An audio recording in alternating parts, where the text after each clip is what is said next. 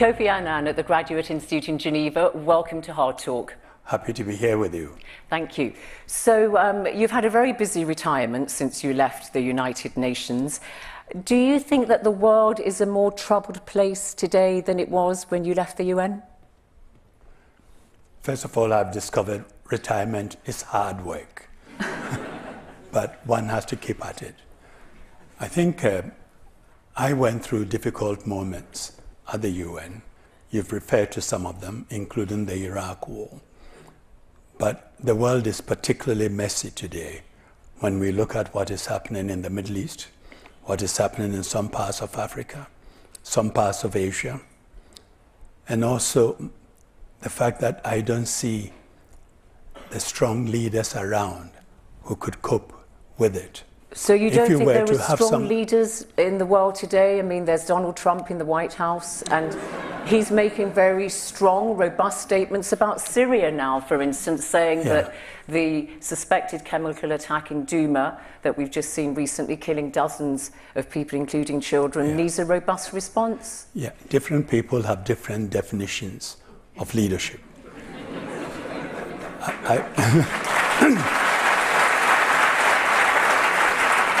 I believe that leadership is not about the individual.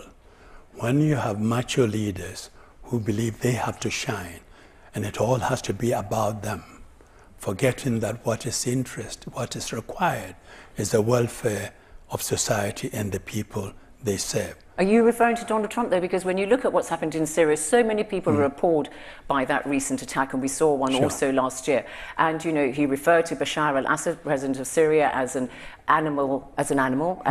gas-killing animal. And he has said, we've got to have a response, get ready for nice, new, smart missiles in Syria. I don't approve of that. Not only don't I approve of that, I like the Secretary General's position. He said, what is required... Secretary General of the UN, Antonio Guterres. Said, what is required is unfettered investigation to determine who was responsible, hold them to account, and ensure that impunity is not allowed to stand.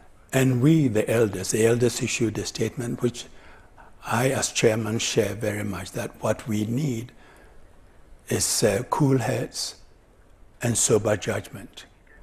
We cannot allow situations where leaders threaten war on television or on Twitter.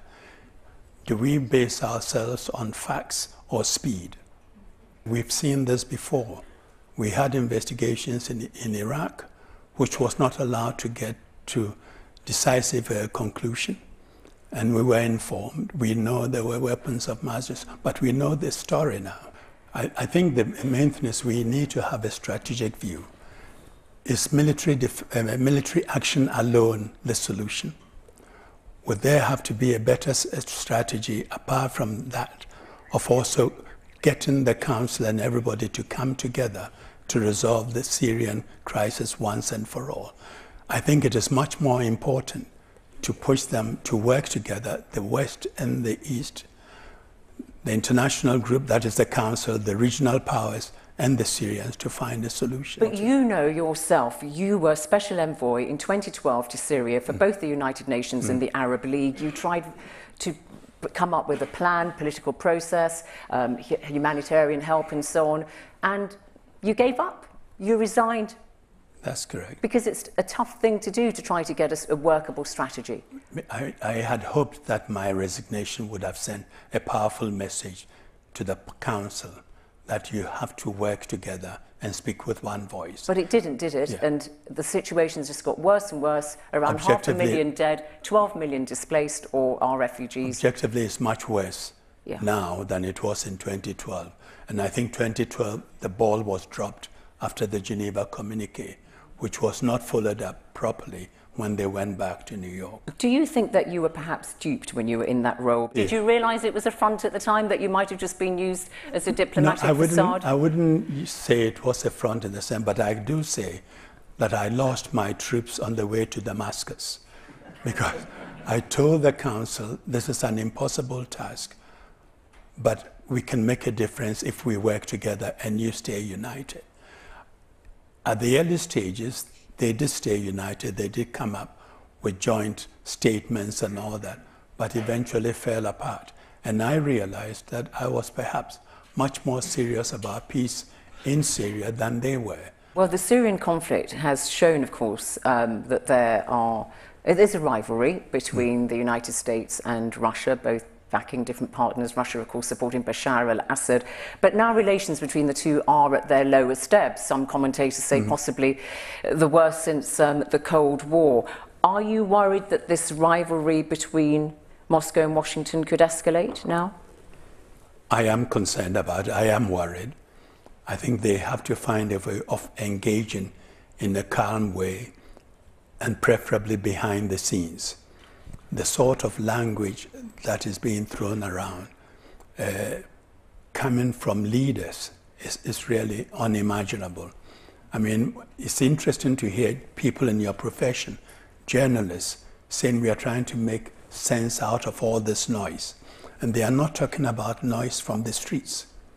They are talking about noise from governmental headquarters, from the offices of presidents. This is unusual, you know, and in a way, some of the things we are witnessing today, if it had happened in a third world country, using that sort of language in the days of Idi Amin, the lectures we would have received. What kind of language? I mean, I tell you, Mike Pompeo, the CIA director who's set to become the next US Secretary of State, has signaled that years of soft US policy towards Russia, he says, is now over and Russia is a danger to our country. Is that the kind of thing you're referring to? That's the kind of thing I'm referring to. And from Moscow, similar rhetoric? Yeah, and these are mature leaders. They should find a way of communicate. I mean, I'm not sure at the end of the day, the people they are trying to impress are really impressed by this sort of language. People want leadership. They want to be led in the proper direction. They want vision. And so for leaders to think that you have to flex your muscles to show you are powerful and you're a leader, isn't it? No. So that's the United... Yeah. I assume there you're talking about Donald Trump, President Trump of Washington, of the United States. He has a special language for diplomacy. All right, but what about Russia, which of course has attracted a lot of criticism for supporting Bashar al-Assad? I mean, do you see Russia as a danger? Honestly, I believe that there are so many proxy wars going on in Syria that some of the fighting going on has nothing to do with the Syrians. So we should be careful not to point fingers on the other Russians. There are quite a few other players in the theater. So, you know, here we are talking about Syria, as I said, about 12 million people displaced or are refugees. But if you look at what's going on in the Democratic Republic of the Congo, similar number of people displaced, terrible violence, particularly in the Kivu region. And, you know, it's not got as much attention as Syria. Shouldn't you, as arguably the best known African, most widely admired African currently in the world, shouldn't you be speaking about the DRC every day of the week? No, what is happening in DRC is very tragic. Attempts have been made to get the government to cooperate. There are so many envoys operating in Congo today, I'm not even sure I can list them all. Situations like Congo indicates the limit to international pressure and international influence. And we need to find a way of strengthening the local population and local civil society to take on the fight and to work with them. But you know, you said, oh, there are lots of envoys there, but there are 16,000 UN stabilization forces in the DRC, a country the size of Western Europe. So that really, they're not going to be able to be very, very effective. Jan Egeland, the head of the Norwegian Refugee Council, says the Democratic Republic of the Congo is one of the worst crises on earth, yet no one seems to care about it. Yeah. Is he right? And why do you think it doesn't count? Is it because they're Africans? There could be a part of that, and also the fact that it's a crisis that had gone on for a long time. The first UN presence in the Congo dates back to 1960, and we've been there almost continuously till now. So there is a bit of fatigue, and there's also real leadership crisis. in the Congo. So, I mean, I said that, you know, you're arguably the best known African today, and of course you were the first Black African to become head of the United Nations. And when you're at the UN for a career that went over 6 decades, you were head of UN peacekeeping operations. But I put it to you that in your time, the UN Charter's aim was not met, particularly pertaining to Rwanda. We saw the Rwanda genocide happen when you were head of UN peacekeeping operations. The Charter's aim is to save succeeding generations from the scourge of war. It failed the people of Rwanda, didn't it? No, you can argue that we failed the people of Uganda, we failed Rwanda, and we failed the people of Bosnia, as you mentioned earlier. I think what is important here when we talk of the UN, we have to be very clear which UN we are talking about. There are 2 UNs in my judgment, which there is a UN that is made up of the member states who sit in the Security Council, who are the P5, who also are in the General Assembly, give the Secretary General and the Secretariat its mandates and the commensurate resources to carry out the mandate. And then there is a UN under the Secretary General which implements the program. In Rwanda, it was extremely difficult to get the member states to move. First of all, Rwanda came soon after Somalia, when the American planes had been shot down and they were all rushing home. The US withdrew and all the Western countries withdrew with the US. It was about the same time that Rwanda, which at that point people had thought was doing well, fell apart. And no one wanted to send troops in, even when we said increase the troops which were there. But when did you become aware? I have to ask you, there were numerous warnings from people on the ground in Rwanda. You must have received at least 10 warnings. For example, General Romeo Dallaire, head of the UN peacekeeping mission in Rwanda, in November 1993, alerted you to the possibility of what might happen, and yet you got no response. I think, first of all, Romeo Dallaire is a good friend and a very good officer. Romeo Dallaire, when he sent that message to my military advisor, indicated that it is also possible that it is a trap, that they could walk into a trap with this warning. Not only that, soon after that, 10 Belgian soldiers were also killed. The member states were not ready to send in troops. And in this situation, when you say the UN failed, which UN are you talking about? I'm asking you really, because I mean, in January, you received a cable from General Romeo Dallaire, who said he wanted approval to use force against what he described as crimes against humanity. Also, Jacques Roger Boubou, the UN Special Envoy to Rwanda, also said that he said, in view of Rwanda's long and tragic history of ethnic conflict, the possibility of ethnically motivated incidents is a constant threat. There were these things that were coming to you, January, February. And how did you respond? Because they say they didn't get the reaction they wanted. He was on the line with our military advisor all the time, and also. And you? I didn't. He came to New York to talk to me. We brought him back for consultation. But what is important, what you should hear, is that not everything that comes from the field is that you jump on immediately.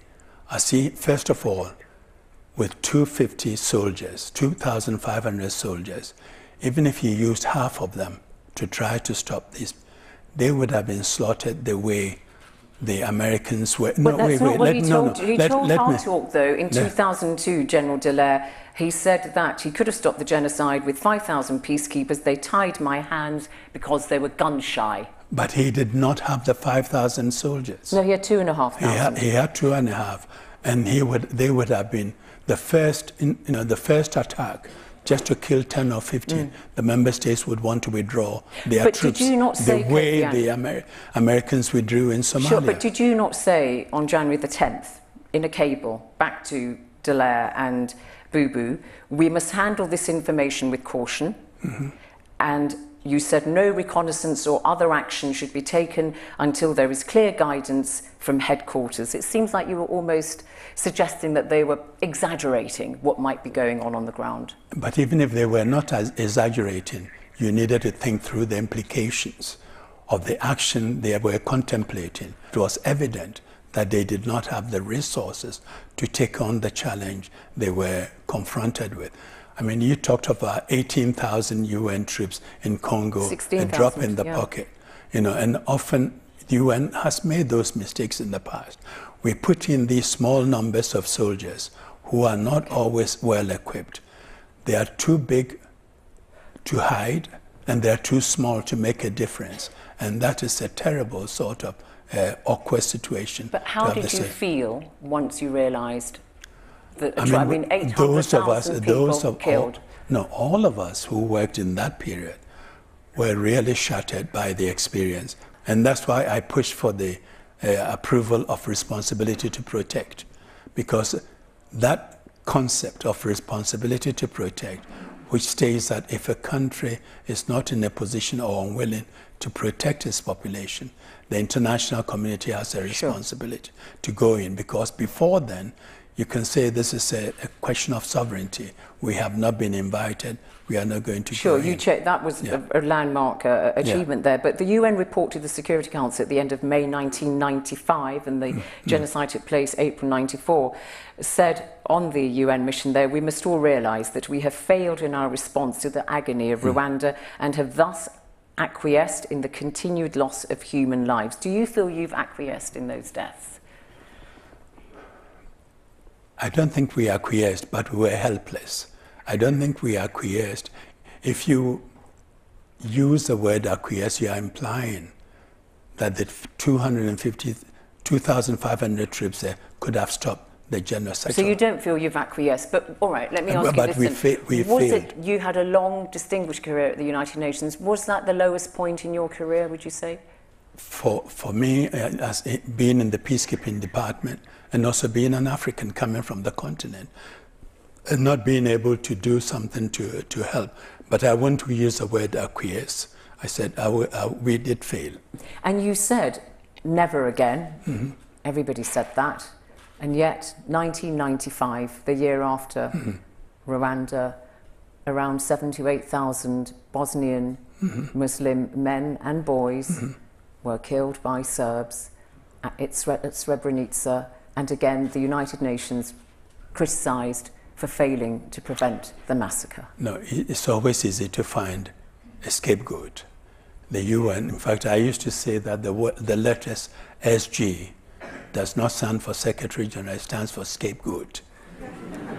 You can scapegoat the Secretary General and the UN, even when the resources required are not made available. But it's the own UN's report in 1999, when you were by then Secretary General, that was scathing in its criticisms of the UN. It said, had UN troops engaged the attacking Serbs directly, it is possible that events would have unfolded differently. It may have.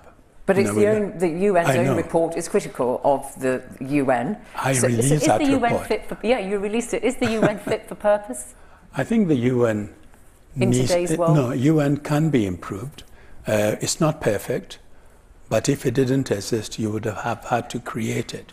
I think what it is we need to look at how the UN acts, the UN structure, the decision-making processes, whether in the Council or in the General Assembly. Of course, I know you worked very hard to try to reform the Security Council and to expand its membership, permanent seats for Japan, Africa, India, that kind of thing. Let me put to you what John Soares, former MI6 intelligence chief and former British ambassador to the UN, said just recently. We're seeing a reversion to a great power world where the multinational institutions that we built up after 1945 are becoming less effective. There is more competition, partly because of the politics that is leading to big man leaders like Trump, Putin and Xi Jinping, Erdogan and others. Is that where we're heading, you think? Less relevance for institutions like the UN and more focus on the big man? I think it appears we are heading that way, but I hope the pendulum will swing back I think these strong leaders will come to understand that the approach they are taking doesn't work. We live in such an interdependent world, and we have so many issues that no one country can resolve, however powerful that country is. There's also something happening here. There's a shift taking place in terms of power shifting to other regions, Asia and China in particular. And that is very difficult for some in places like America to accept. But it's irreversible. The trend will continue, and we have to find a way of dealing with it. Where do you think American foreign policy is heading? You just mentioned America there, because, you know, we've seen John Bolton, the new national security advisor, a man you remember when you were at the UN, he was American ambassador to the United Nations, famously said you could blow up 10 floors of the UN and nobody would notice the difference. Not getting rid of people, but in terms of its mandate and what it achieves. They tear up the Iran Accord, they've got to May the 12th to decide. That would be very dangerous. And I hope that if the US were to pull out next month, I hope the other parties to the agreement, the Europeans and the Iranians, will stick together and let US decide to isolate itself. It will be disruptive, it will cause problems, and you're going to tear up the Iran agreement at the same time as you're going to talk to the North Koreans. What incentive do they have to talk or come to an agreement when they know you can tear it up the way you are tearing up the Iranian agreement? Which of the big men do you fear the most? I don't fear any of the big men. I worry about them in our world. I worry about them in our world and the problems they can cause for us. Honestly, when I refer to the need for cool heads and sober judgment, I really am talking to all of them. So here you are, you've turned 80. When are you going to finally retire? I hope Nan didn't plant that question. That's your wife. That's your wife. That's my wife, yeah. Yeah, that's a constant debate. What's your answer to her and to us? I keep promising that I will slow down, but I don't think she believes me anymore. but it will come. Kofi Annan, thank you very much indeed for coming on HARDtalk.